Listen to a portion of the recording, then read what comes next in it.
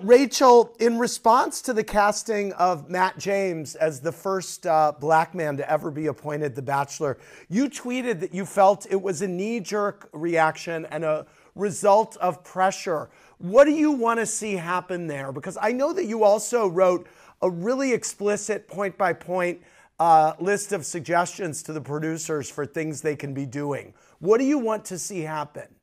Yeah, I'm excited that there's a Black Bachelor. I just want to say that. But I hated the timing of it because it does seem like a reaction to what is happening in our country. Did a man have to die in such a public way on a national stage for you to say now is the time for us to have a Black Bachelor? That's what I hate. It's taking away from this moment. What I wanted was some acknowledgement and some recognition that they've been wrong and part of the problem, and that they're going to vow to take the necessary changes to bring diversity internally and to more contestants of color on the show.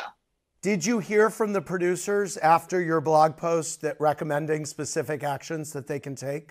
I did. And they told me that they heard me and that they are wanting to do more and to make changes. And they actually did release a statement after they announced him, saying that they've been on the wrong side of this and that they're vowing to make changes internally and to have more contestants of color. There was a moment there where I thought Cory Booker was going to be the first Black Bachelor. That would have been Senator, great. Were you ever approached, Senator? Never, ever, ever approached. Never approached. Would you have accepted that rose? Hell no.